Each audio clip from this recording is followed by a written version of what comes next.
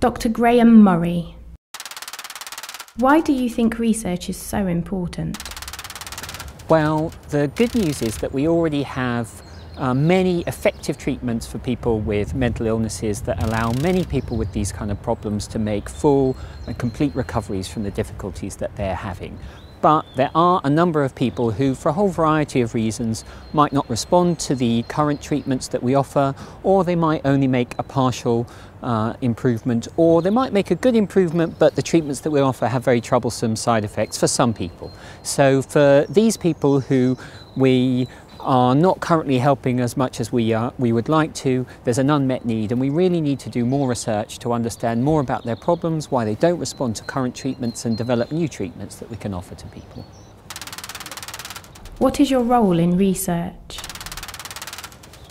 So I have a role in University of Cambridge, where I direct a research group in the Department of Psychiatry, and that research group works very closely with my role in CPFT in the NHS, where I'm a consultant psychiatrist in a community mental health team called Cameo that treats older adolescents and young adults who are presenting with symptoms of psychosis for the first time.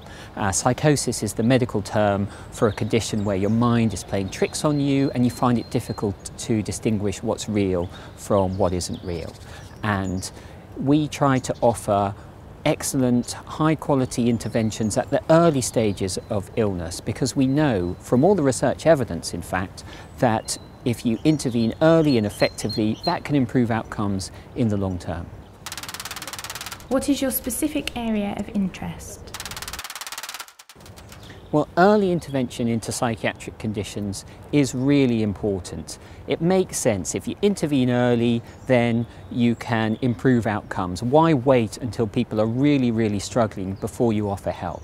So this is an area where research really has already had a big impact on clinical practice. 15 years ago, we didn't have early intervention for psychosis services in the UK, but now we have them all the way across the National Health Service, and we have them because of the research that's been done in the NHS, which has shown that these teams, these specialist services to treat young people presenting for the first time, are effective and that they improve outcomes for the long term. So this is an interest that I have in this area, and we need to develop better treatments and optimise our existing treatments.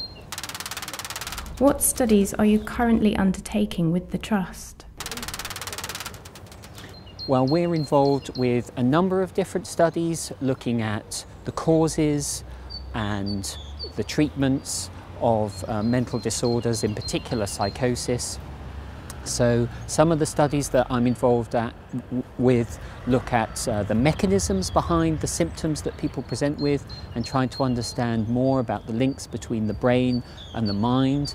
We tend to treat the problems that people have, sometimes with talking treatments, but sometimes with medicines. But people are complaining of problems such as depression or hearing voices or other symptoms that affect their mind, and yet we treat them with drugs. And we don't understand as well as we would like the links between what's going on in the brain and the chemicals that help your brain work and produce your effective mental functioning, and the kind of problems that can occur to people with mental disorders. So we're doing lots of research to try and understand more about the brain mechanisms of psychosis and related conditions, and if we understand these mechanisms better, then we can offer more effective treatments. Are CPFT and the University of Cambridge making breakthroughs? So one area where we had some recent success was in looking at a talking treatment for people with mild symptoms of psychosis. So these are people who were neither severely ill with their condition, nor were they completely well. So they might be hearing a few voices which are disturbing to them, but which are not dominating their life at all.